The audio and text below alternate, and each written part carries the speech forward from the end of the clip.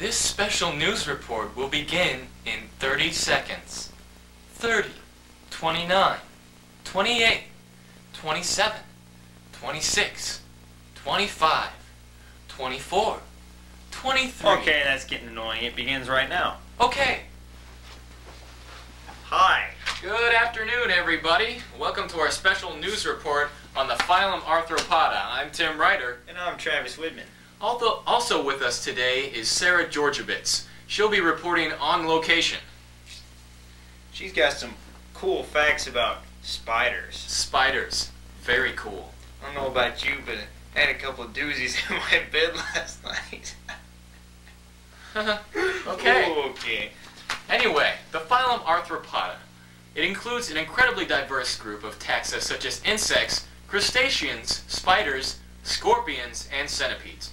There are far more species of arthropods than species in all other phyla combined. That's right. Does that mean we did more work than all of you? Ha ha, not hardly. And the number of undescribed species in the largest assemblage of arthropods, the insects, probably numbers in the tens of millions. That's right, there are tens of millions of insects out there that we don't even know about. Kind of scary, isn't it? No. Members of the phylum have been responsible for the most devastating plagues and famines mankind has ever known. Yes. Woo! Yeah! Giddy up. Yet other species of arthropods are essential for our existence, directly or indirectly providing us with food, clothing, medicines, and protection from harmful organisms. The systematic relationships of arthropod groups is not fully understood, which is not surprising given the size and diversity of the phylum. So what we're talking about here is a scheme that's recommended by a lot of scientists that they've gathered over time, but they're still not sure because, well, they're old guys and they're scientists, and some of them don't know what the heck they're doing. They're old. They can't classify. They're just too old. Right on. Travis, why don't you take it from here? Alrighty then. Well, basically arthropods consist of 3 subphylums. First of all, Cheliceratta. They have the classes Myrostomata, horseshoe crabs, and Eurypterids, I guess. Yeah, that's good. And then the class Pycnogenida, which are sea spiders. Spiders of the sea. Yeah. No, I'm sorry. And then the class Arachnida, which are spiders, ticks, and mites. I hate ticks. They're like vampires. Yes, they are. I'm an idiot.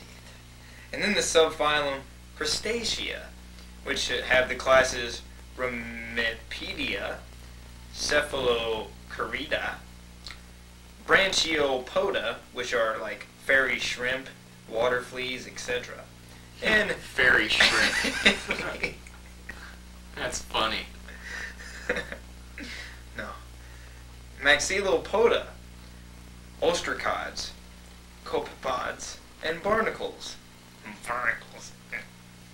And then the class Malacostraca, isopods, amphipods, krill, crabs, shrimp, etc. And then we have, last but not least, the subphylum Euteramia, which have the class Chilopoda, centipedes, and the class Diplopoda, millipedes. And then we have millions and millions in the class Insecta. Like all insects, you know, it's really nasty. Lots and lots of them. Lots of insects. For more on the report, let's take it over to Sarah Georgievitz, who's got, once again, some awesome facts about spiders.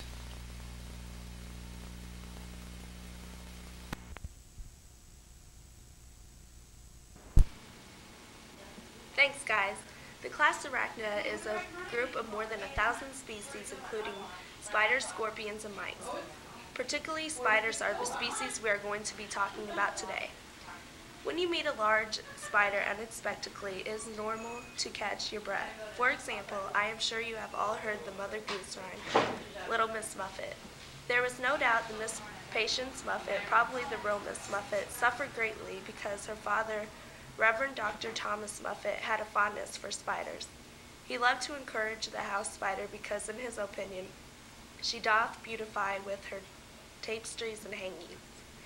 Dr. Thomas Muffet was keen on treating his daughter with spiders to cure many ailments.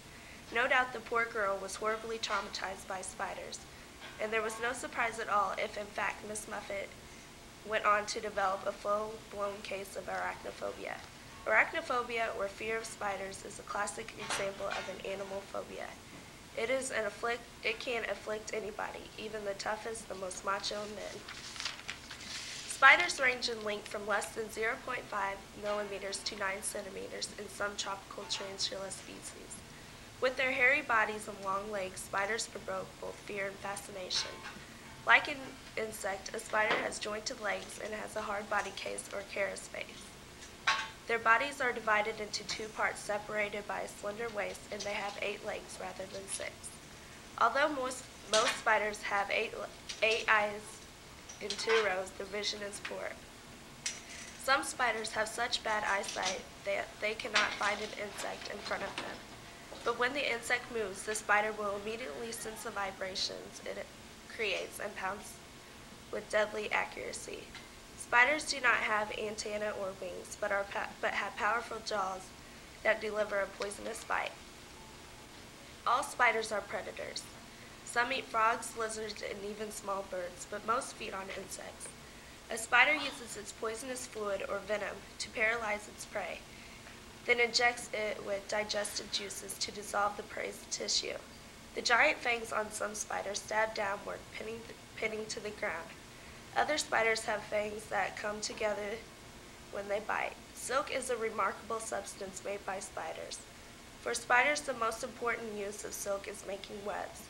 Once a web is complete, spiders usually lie in wait, either on the web itself or close enough to touch it with its legs.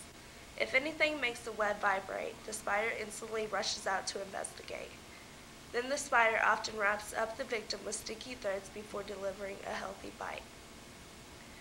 Not all spiders catch their prey by webs. Many use traps, while others set off patrol and pounce on anything that can make a meal.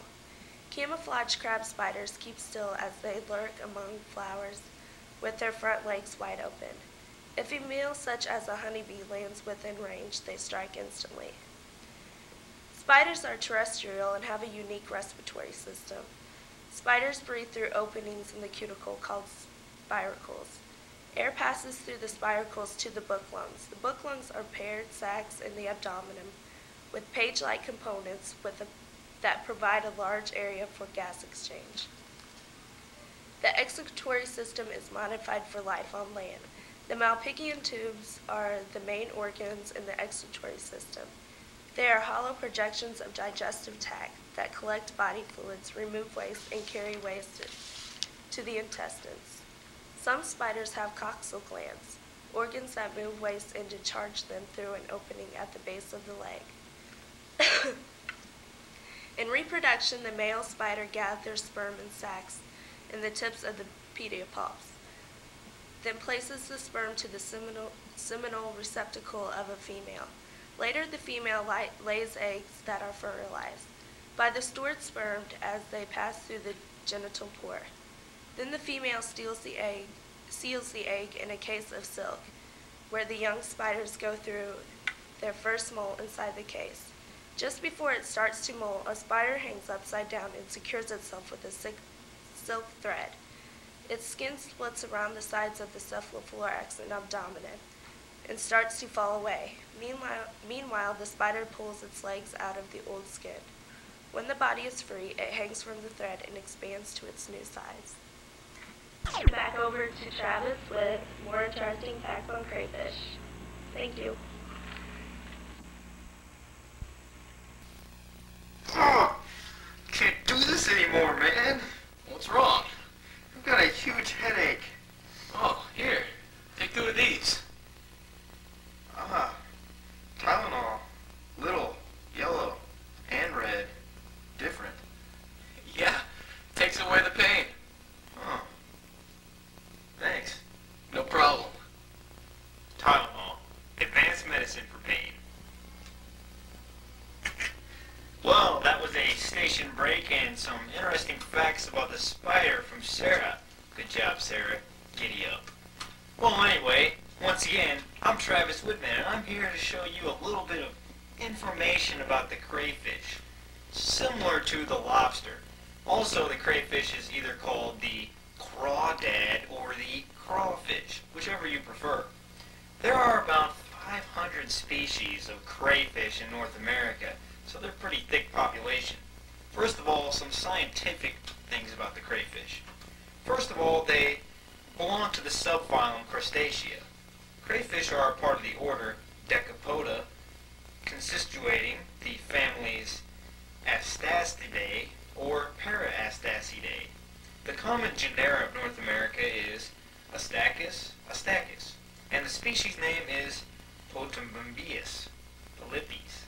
It's kind of hard to say there, but I think I got it. Well, anyhow, nearly all crayfish live in fresh water, although some can survive in salt water, which is a pretty good thing.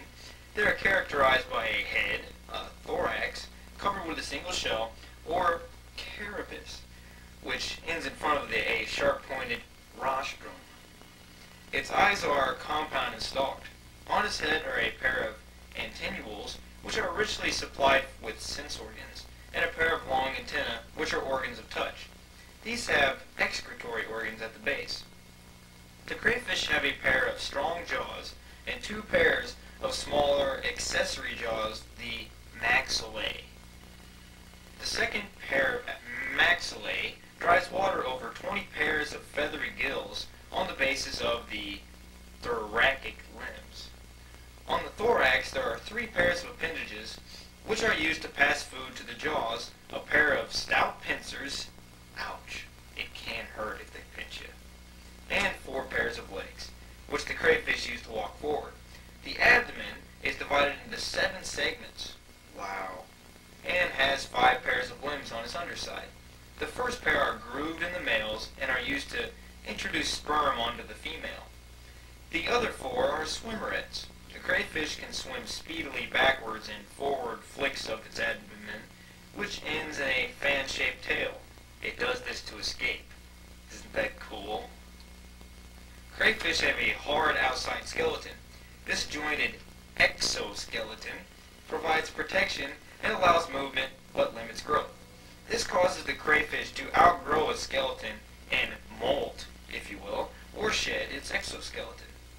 This occurs 6 and 10 times during the first year of growth. For a few days following this molt, the crayfish are quite soft and lose a lot of their protection, which is kind of like walking around naked, you know, and much more vulnerable to its predators, so, it's kind of dangerous. Well, anyway, back to feeding. The crayfish trap food with their chelipeds, tear it with the maxillae and maxillipeds, and chew it with the mandibles.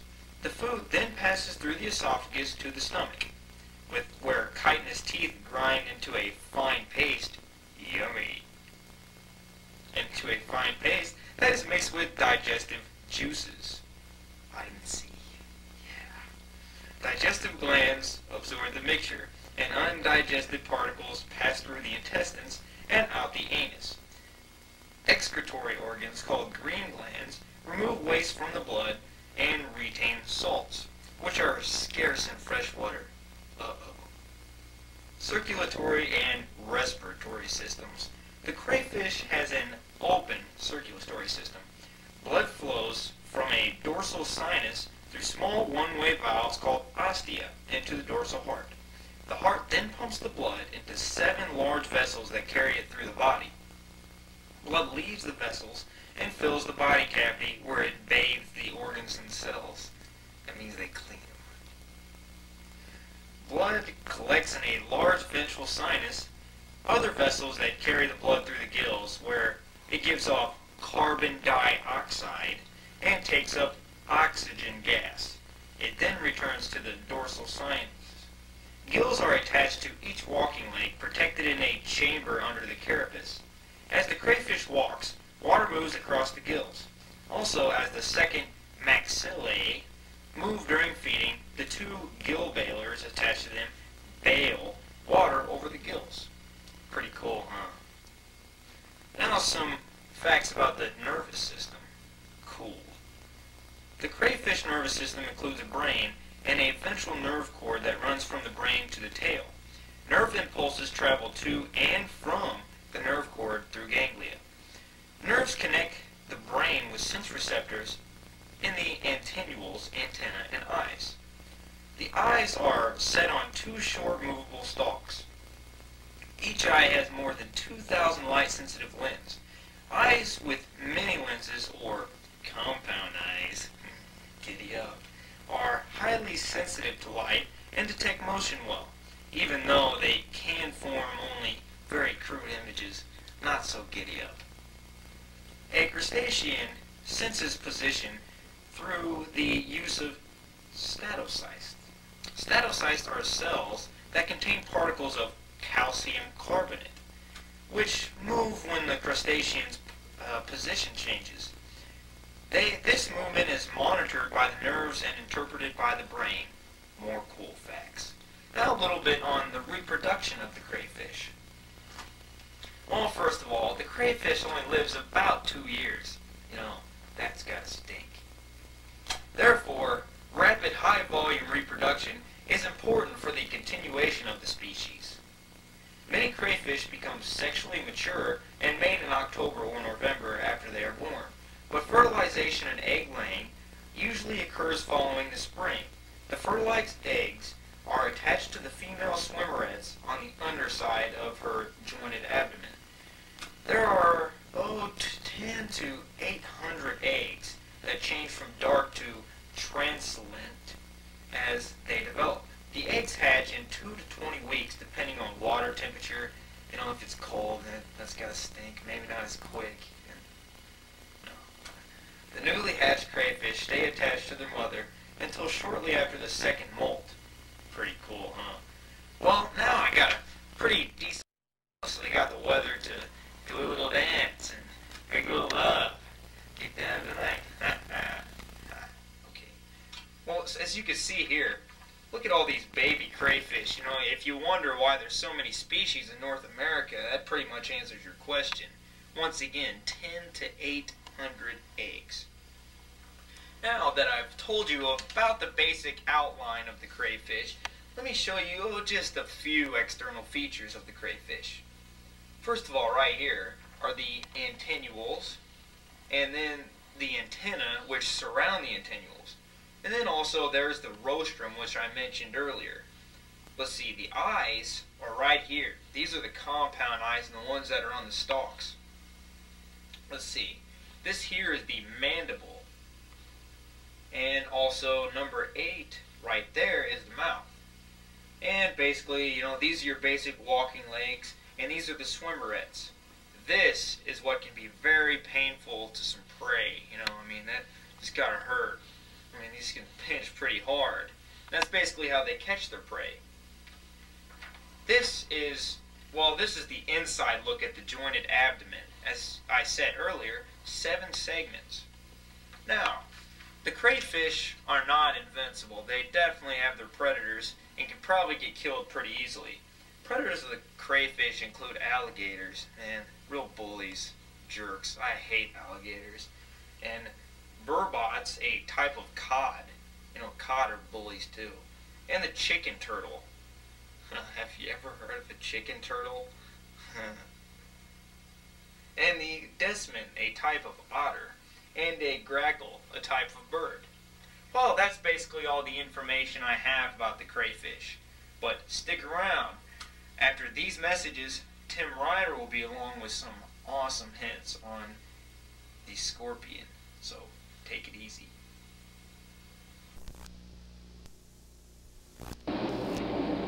What is that? Oh my gosh, go! Go! Oh! Oh, cut. Okay, cut. Let's do that one again, huh? That tree was not there just a second ago, I swear. It's toward the end of the movie, whenever you die. That's when you get hit. Right, right. That's a little early. Oh my gosh. Okay. Man, I bet Mark McGwire's gonna break the home run record again this year. And I'm not gonna see it, because I'm gonna be stuck in the woods. That's good acting, but Mark McGwire doesn't break the record until 97. All right, this is supposed to be 1994. 3 years ago. Right. Kinda. None of that has even happened yet. Okay, my bad. Okay, let's try that again. Hey, Heather, check this river out. You thought the last one was bad. Look at this. It's a doozy. Oh, look at that water you're gonna have to cross. Wait a minute. What? Look what's across it. I don't think that's Holy. supposed to be here. Are we supposed to see those? I think we should do this one over. Have we gone too far? Okay, let's turn around. I would like to apologize for everything that has happened. I would like to say I'm sorry to my mom, and Heather's mom, and Josh's mom. Dude, wait. What? You're Josh, remember? Dude, shut up, I'm filming. Maybe we should do that one over again. I'm Josh. Yeah, you're Josh. And you're Mike? Yes, I'm Mike. It's the Blair Witch blooper tape. $12.95 or less in any store sold. Makes a great Christmas gift. You Travis, wherever you are. You ever notice that even though he turned it over to me, we never actually moved? Kinda weird, huh? Anyway, how you guys doing today? I'm Tim Ryder, and I'm not wearing any pants. Or am I bluffing? You don't know, so I guess you'll have to stay in the dark. Anyway, I'm going to tell you a little bit about the wonderful world of scorpions. Scorpions are a very interesting group of animals. I discovered this as I was researching. For example, they glow. Did you know that? I bet you didn't. Yes, when placed underneath an ultraviolet light, scorpions glow, or as we say in the scientific world, they fluoresce. This makes it very easy for scientists to capture them. They just walk around with the big ultraviolet light at night and look for the glowing things. Okay, let's talk a little bit about how they're classified. Of course, they're under the kingdom Animalia because they're animals.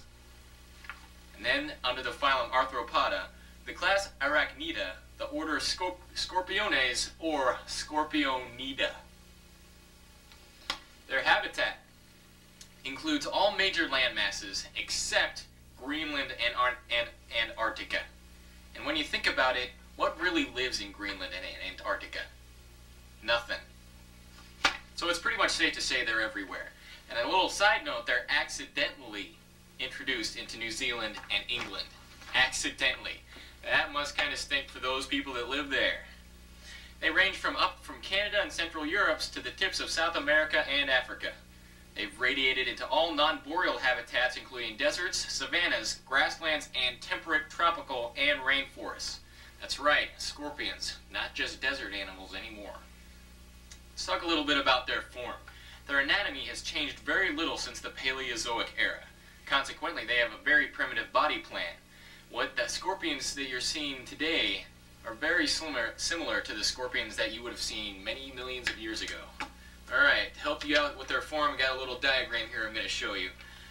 They have more segments, they have 18 of them, than any other arachnids. They're divided into two major sections. From the top up here is the prosoma. From right here on down is what we call the opisthosoma. At the top here they have what's called pedipalps, or pinchers, used for prey capture, defense, courtship, and burrowing. Their legs here they end in tarsal claws that grasp the surface when walking. They have one medial and from 0 to 5 eyes in their head, right up here. And of course, then they have the tail and the vicious stinger. Their entire exoskeleton is composed of chitin, which is very hard. It's like an armor. They're like an impenetrable army type guy thing. Okay. Good. Let's talk a little bit about what's on the inside. They perceive the world through visual, tactile, and chemical sense organs. Their eyes cannot form sharp images. Bummer. However, they are very sensitive to light. So sensitive, in fact, that they are among the most sensitive in the entire animal kingdom. So sensitive, extremely sensitive, that they can navigate at night using shadows cast by starlight. Starlight. Can you do that? I think vibrations in the air and ground.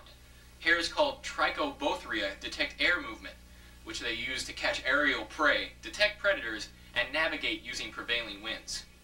Sense organs detect ground vibrations produced by prey, potential predators, and mates. It'd be like us putting our ear to the railway track thing and trying to see if a train's coming, only a lot more sensitive. Their excretory system is extremely efficient, expels very little water. Some scorpions live indefinitely without drinking any water. None.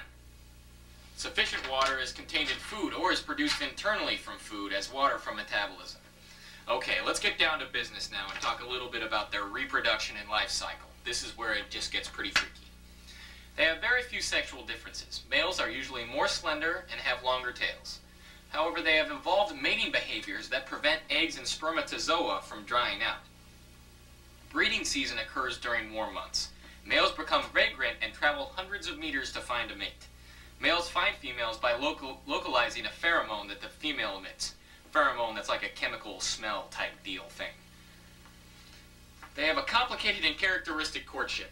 I'm going to do a little demonstration here for you, so I'm going to need some space. It's initiated by the male, who faces the female. Okay.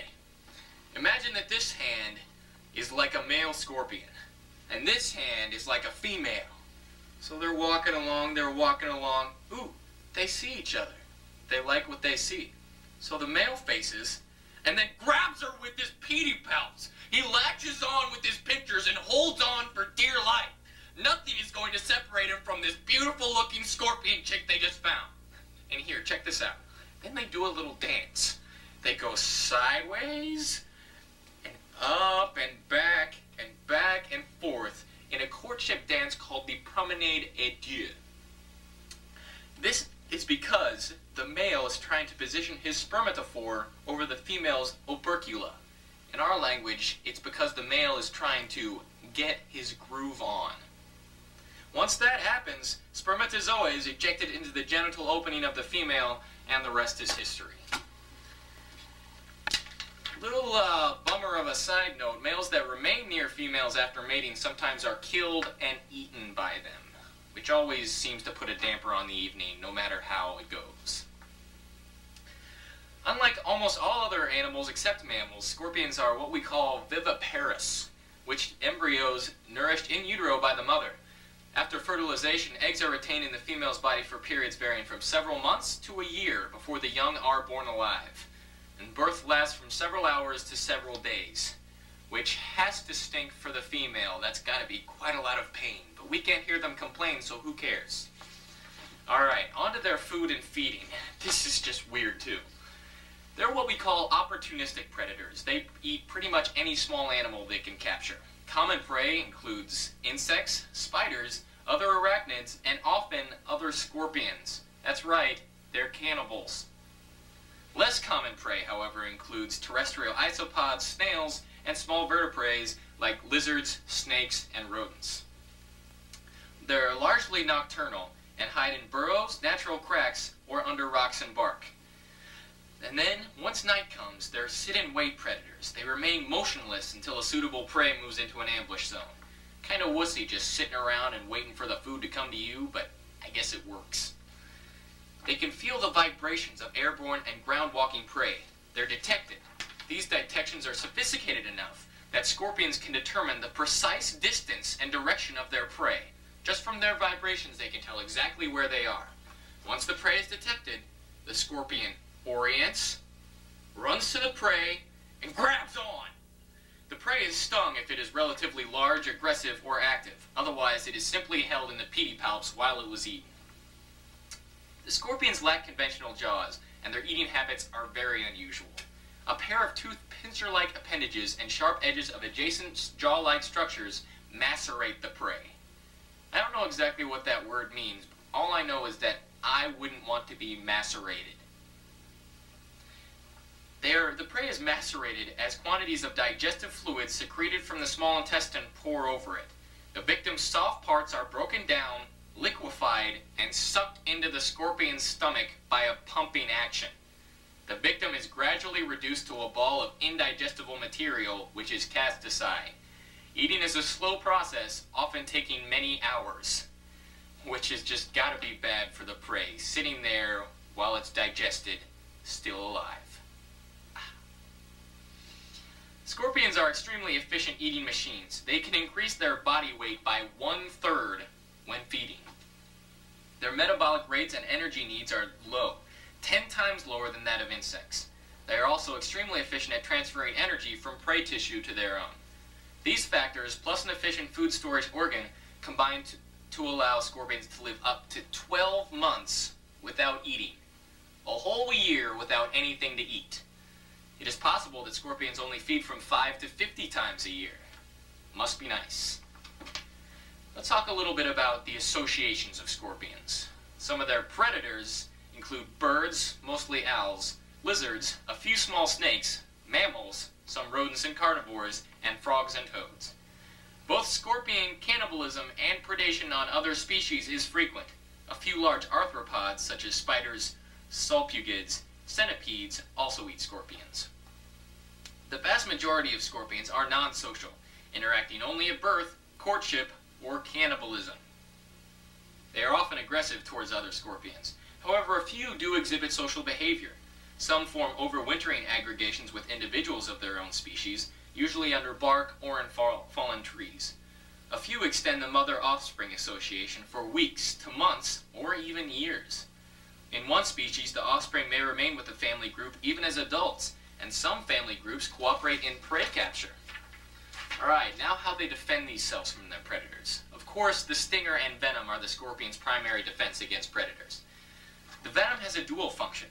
One of its chemical components is directed at arthropods, which is its prey capture, and one at vertebrates, which is its predator deterrence. An injection of potent neurotoxin is an overkill for most insects. Nocturnal activity and the low levels of surface activity may have evolved to avoid predation.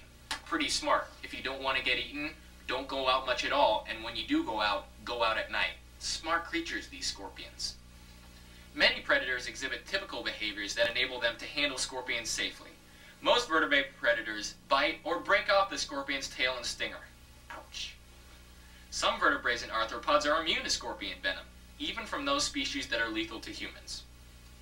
Speaking of being lethal to humans, this is what you gotta worry about. About 25 species and 8 genera possess potent venoms capable of killing humans. With the exception of snakes and bees, scorpions cause more deaths than any other non-parasitic group of animals.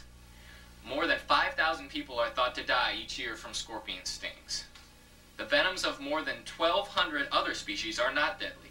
These species produce hemotoxins that cause mild to strong local effects, including edema, discoloration, and pain. The sting, however, is often far less painful than that of a bee. Victims fully recover in minutes or in a matter of days. Okay, now I know you guys, you're just sitting there thinking, yeah, all this stuff is nice. But what does it have to do with me? Why should I care about scorpions? How about this? Scorpion venom might cure brain cancer. Brain cancer, that's right. In a report released from Dr. Harold Sontheimer of the University of Alabama said he and his colleagues has isolated a substance from the venom that seems to act uniquely against brain cancer cells. If the findings translate to humans, something that will take years to test, the toxin could offer the first real treatment for the deadly brain cancer known as glioma, which kills 18,000 Americans a year. So be nice to scorpions, because you know what? They could cure brain cancer one day. You could have brain cancer and then you'd have a scorpion to thank, wouldn't you? On the other hand, you could get killed by a scorpion and that wouldn't be very fun either. Okay, that about does it for me. We're going to take a short break right here and be back with your pop quiz. Stay tuned. It's almost 4. What time is she supposed to be here? I don't know. We met here at 3:30. Is that time she was supposed to be here? Didn't you call her? I was supposed to call her? I thought you were going to call her. I thought... This is not good. That's great, Travis. Right. We can't start until she gets here. Ooh, I'm sorry. I'll go call her. Yeah, please do. Is it going to take her long to get here? I gotta go. She lives in St. Louis, about What? 50 minutes away. Oh, that's great. That's wonderful. What's her number? I don't know. Look it up. Oh, great. Jeez. Not going anywhere for a while? Just grab a Snickers, 'cause nothing gets your hunger better. Hungry? Why wait?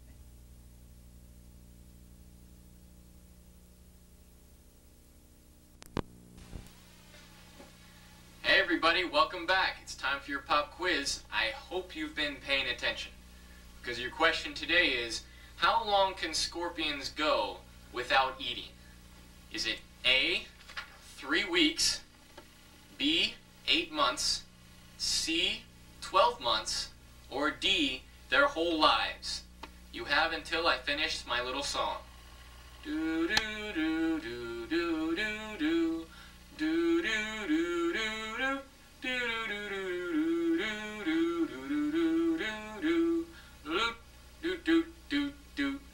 do do do do. Okay, I hope you've made your choice. I hope you're shouting it at the screen. I hope you're shouting it to all your other classmates so they can know how smart you are. And I hope you're shouting out answer C, because that was the correct answer. 12 months. Okay, everybody, that's all the time we have for today. I hope you've enjoyed our little report. I hope you've learned something. All right, so that's all we have. So if I don't see you again, well, goodbye.